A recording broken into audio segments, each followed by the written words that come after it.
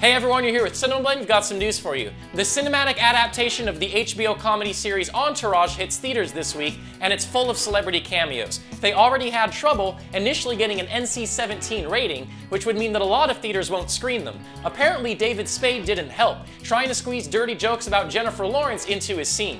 The Hollywood Reporter asked him to tell a funny story from set, and this is what he said. The set was on a studio lot, and I just kept trying different jokes, mostly about how great Jennifer Lawrence's boobs are, so I have no idea what made it into the movie. We'll have to wait till the film's released to see if the jokes made it in, but given that the film is already having rating trouble, I doubt it. Maybe we'll be able to see it on a blooper reel in the future. Word from early screenings is that the film is just like the show, but 2 hours long. The consensus is that if you're a fan of the series, you'll enjoy the movie. The plot revolves around Jeremy Piven's Ari Gold becoming the head of a studio, and when Adrian Grenier's Vinny Chase wants to direct, he goes way over budget. As you can imagine, hilarity ensues, and he's joined by his usual posse for even more shenanigans. The Entourage movie hits theaters tomorrow, June 3rd. Make sure and keep an eye out for David Spade and all of the other celebrity cameos. This is News with Cinema Blend. We'll see you next time.